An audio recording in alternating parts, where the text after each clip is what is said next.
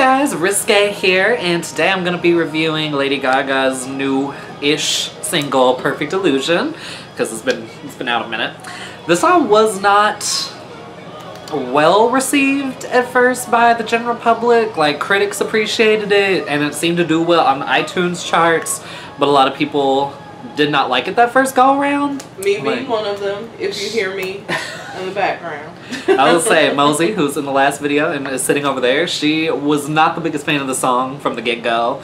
I am weird, and I liked it a lot the first time I heard it, but a lot of people were saying that how you just need to hear it a couple times and then you're good to go. It's kind of like art pop in that regards, which I also liked. So anyway, one commenter was saying how that not every song, that songs shouldn't have to grow on you. And another person was commenting and saying how, well, a song shouldn't have to be instantaneous either, which is totally true. Like, you should want to hear a song a few times to actually fully appreciate it and grasp it and love it for what it is. Because you don't always fall in love with people the first time you meet them. You do not. And especially since Gaga has just consistently done really amazing things, and we know that she's capable of that. And so I think a lot of people were kind of disappointed just because they all had a different idea of what they wanted her to release. Because, like, some people's favorite album was The Fame, cough cough. Some people's favorite album was The Fame Monster, cough cough. Some were Born This Way, some were Art Pop, and all of those albums sound incredibly different. And so I just think everybody was trying to kind of push that album onto whatever the song was going to be, and then she comes out with something completely different that she's never done before. And so... And I think that happens to older artists, like, they don't get the chance to experiment as much. Like, when you're a new artist, you get to explore your sound way more. Exactly, because people don't expect things of you. But a lot of people had a lot of pressure on Gaga, especially since it's been 3 years since we'd heard anything pop from her, because I'm not the biggest jazz fan, so Cheek to Cheek didn't really vibe with me that well. But, you know, we had been waiting for so long, and then the one thing I am mad about, why is the song only 3 minutes? Oh, why is the song so short? It needs to be a full 4 minutes, almost 5 minutes. Like, maybe going on 10. I'm like, let's just have the whole album be the song. Like, I'm fine with that because it's so good. And it's just, apparently the song isn't about Taylor Kinney.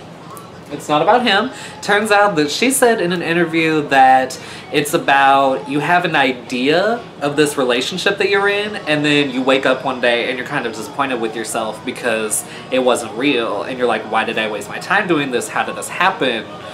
Like, what went wrong? Which that happens to everybody. Like, that's so true though.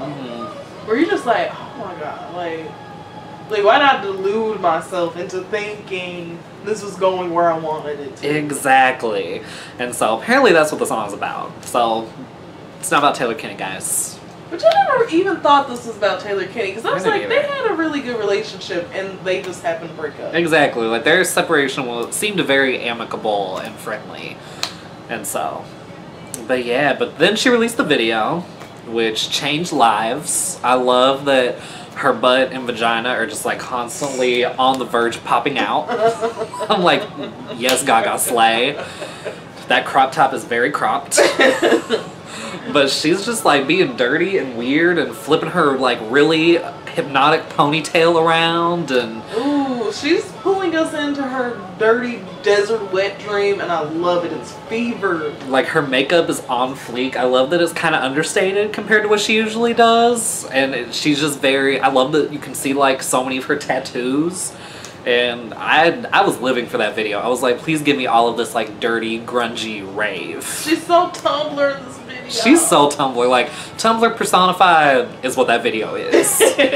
We're all excited for Joanne, which comes out, I believe, October 26th, 21st? October 20-something. Which I liked that the album cover was just like her standing profile with just a hat on and a background. I was like, okay, give me all this like very calm profile picture. I'll take it. Like, I really enjoy Understated Gaga. I really do. She's very pretty and a very, like, she's conventionally pretty, but she's still unconventionally pretty too. Like, she's just a very beautiful person to me. So I like to see her without all the theatrics. Exactly. Ooh, cause Basic Gaga is perf Gaga. Oh, Basic Gaga is goals. live. Slay Queen. I like want to say that every video now. Slay Queen. You just count the Slay Queens. That's a game for you kids at home. Count the Slay Queens. Every time you hear a Slay Queen, take a shot. Yep. I'm gonna be tumbling around. Which, okay, another disappointment. Why is the deluxe track list for Joanne only 14 songs? Again, why the shortness Gaga? Like, Why is one of those songs like a different version of a song that's on the standard track list? Like, Gaga, it's been 3 years. I need more from you. you have to give it all to us. You have to give it all. Britney released an album with 17 songs. She pulled a Madge. Come on now. Like, not comparing artists. Calm down, internet. Not comparing anybody. Don't have a war, please. Because I can just imagine. Ugh. Yes. I've seen those comment sections. But we know. We know. Been in the trenches. So, if you enjoyed this video, go ahead and subscribe, share with your friends, give a big thumbs up, leave a really mean, nasty comment, and look out for future videos. See you guys next time.